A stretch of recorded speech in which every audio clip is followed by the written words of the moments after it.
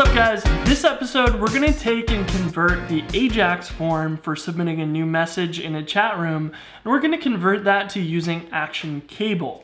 And the reason why we're gonna do that is because we've already got this open connection, and it has to be open, otherwise our chat's kind of useless. So we might as well take advantage of that and send our messages across through ActionCable instead of an AJAX request. So we're gonna refactor what we built and convert it to using ActionCable. The first thing we wanna do is actually look at the form itself. So I pulled that up here in the chat room /show.html.erb, and we have our messages container and our form just underneath that. And we were currently submitting this as remote as true, which will send it over with jQuery UJS as an AJAX request. Now, this is fine, but we want to remove that because we want to intercept this form submission with our own code in order to go use the chat room's ActionCable channel. So we're going to write our own JavaScript, and instead of jQuery UJS doing it, we're going to do the intercept, and that will be that. So this is pretty straightforward. We're going to need to pull out the chat room ID, and we're also going to need to pull out the message text from the body field here. So we'll need to write some JavaScript to pull that off. So we've already written a little function here that says anytime you type the enter key in that message box, we're going to not do a new line, and we're going to submit that to the server. So this really says, well, if the character code or the key code is number 13, which is the enter key, we're going to not insert a new line. So that was the default. So we're going to prevent the default. And then we're going to submit that form. Now, we can actually say, let's look for the new message form. And on submit, we will handle it instead of jQuery UJS. So we'll want to do the same thing here. We will want to prevent default because we don't want it to submit a regular old post request. And here, let's just console.log submitted form to see if we got that working. So let's refresh this page and let's type hello random in here. And if I hit enter like I just did, nothing happens. And that is a good sign because then you should see the submitted form in the console. And that means that our JavaScript here, it not only listened to that enter key in the first function, it submitted the form with this.submit, and then immediately after that, this function to listen to the submit grabbed it and then canceled the submission. So this is where we're gonna need to grab both the chat room ID and the message text for that, that text field.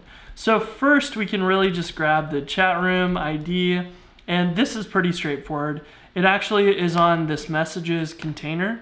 And so we have the data behavior messages class or attribute. And then on that tag, we can grab the chat room ID. So we'll just take that one place that we will always know that it will be there because the rest of our JavaScript will use that. So we'll always just make sure that we grab it from there. And so we'll have data behavior equals messages. And then here we can say, let's just grab the chat room ID off of that. And then we want to grab the field for the message body. So we want to grab this. So if we inspect that, it actually has an ID of message body. And that is because the form helpers in Rails put that ID on there. So we can really just grab that field. And so we could have body equals ID of message body. And then here we can grab that value from it and submit it over with our app channel with ActionCable. And so let's do that. Let's grab that. We got those two items, and we can go into the other channels chatroom.coffee. So this is actually the one that defines the ActionCable subscription to the server side. And here you can just add any new methods that you would like. So we can say send message, and we can pass in that chat room ID and the message itself into a function. And app chat rooms or any of these ActionCable subscriptions on the client side are going to have this @perform method. And if you call this, it's going to call the ActionCable perform method that comes with the ActionCable JavaScript. So you won't actually really see that, but behind the scenes, this sends it over the WebSocket connection. And so you can take this and call any method you want on the server side and pass in your hash of parameters or options that you would like. So we can just say chat room ID is chat room ID and message equals message. And so we'll send over this object, this JSON object, and the server side will receive that. And so if you go into your app channels, chat rooms channel, you can define the exact same method that you just called. So send message here will match up to, let's split this so you can see both of these. So this @perform is calling send message, which will be converted to this send message here. And we will have some data that we receive, which will be this object here. And we will be able to receive that. And let's just say rails.logger.info data. And so we will have this set up so that we can perform that message, that send message function server side, and we can just pass that data over, and ActionCable is going to know what to do. It will convert it to the Ruby function. It will call that function. It will execute that server side and do whatever you want. So that means all we have to do then is to go back to our original chatrooms.coffee here, not the channel. And all we need to do is say, let's grab this app.chatrooms. Oops.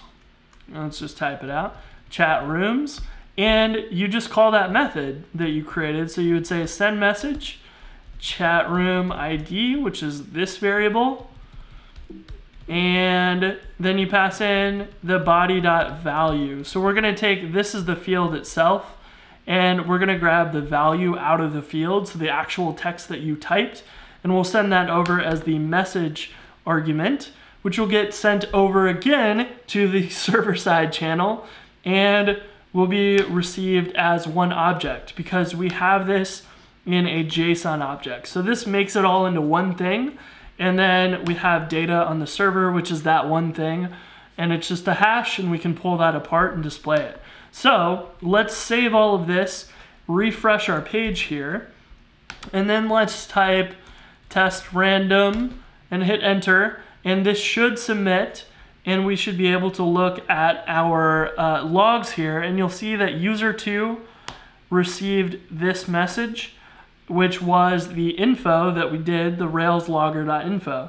So you can see that user 2 called the send message function and passed over this JSON hash that got converted into a Ruby hash or JSON object.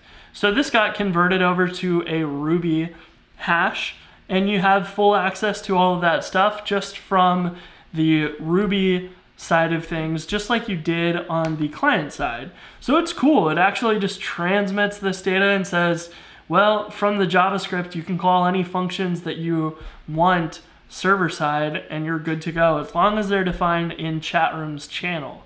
So as long as you access the right ActionCable subscription in your JavaScript, you can always call those methods server side from your JavaScript. So that's pretty neat. This is not very hard. And then the last thing that we want to do is say body.value equals empty string. And that will go and clear out that string, which when we hit enter here, it didn't do anything. And if we do it now, we can say test random and we hit enter. It sends it over to the server, it logs it on the server, and then it clears this out.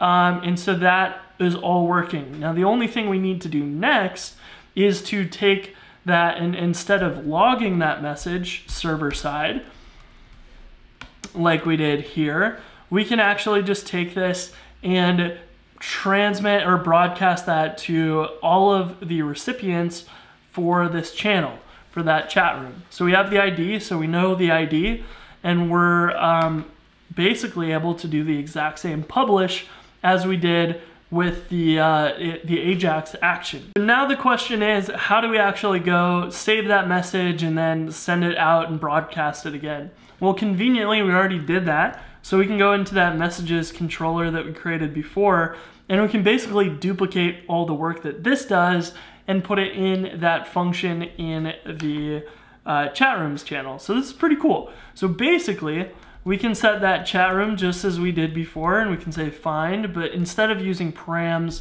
chat room ID, we can say data chat room ID, because we passed over the chat room in the function, the perform function that we did before. So that works nicely, and then we can create that same message just like before and say at chatroom.messages, and this time I'm going to do create. Because we're not using strong params here, we can do the assignment of the body and the user in the exact same line. So we can do all of that together, and we can say body is data body, or we called it message, didn't we? So we, in our JavaScript for chatrooms.coffee, we can double check this and make sure we have the right one. So we called it message there.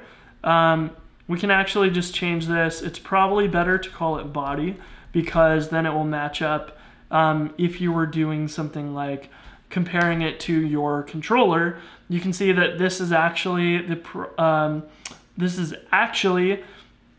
value that we want to, or the attribute we want to set. And so here we can also just finish up and say current user. That will create the message, and then once that's successful, we can do the same message relay job.perform later on the message. And so this is going to effectively do the same thing that entire controller action did, but we'll be able to do that over the WebSocket connection instead. So we don't really even need this controller anymore, because we're not going to be submitting this over Ajax. This won't ever really be that useful, and you could probably go and delete this controller if you wanted.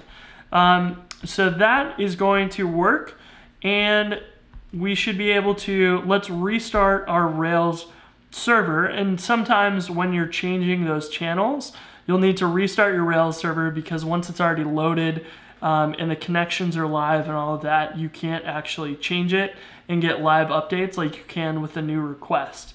So let's test this out and say, let's refresh our browser, get the latest JavaScript, and let's test random. Hit enter, and voila, we've sent that now over the WebSocket connection.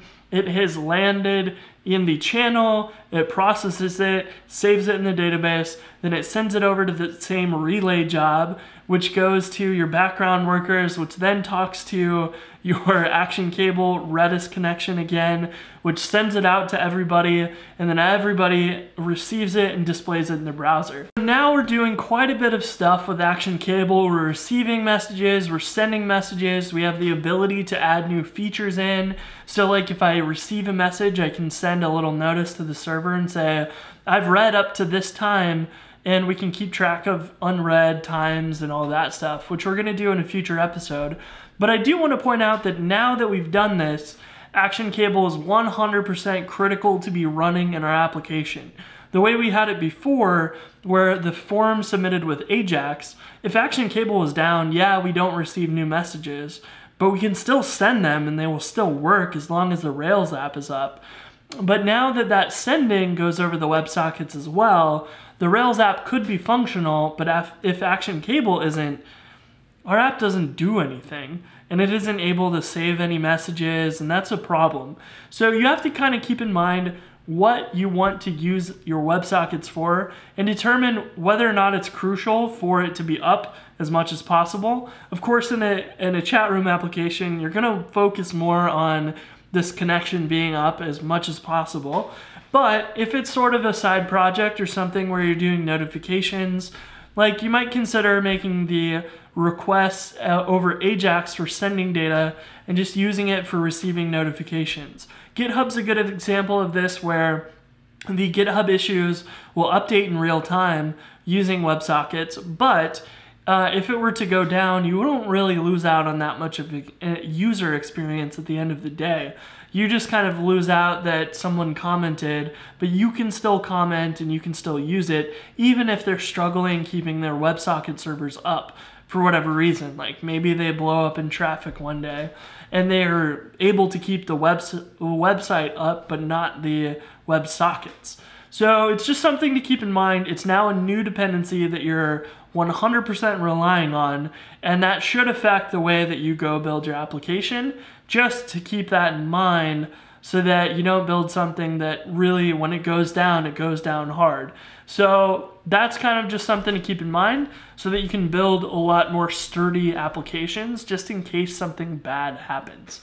So that's it for this episode. We will be diving in most likely in the next one to have the ability to mark as unread so that we can see when the most recent messages were displayed. So that should be fun, but we will save that to the next episode. I hope you enjoyed it. We'll talk to you in the next one.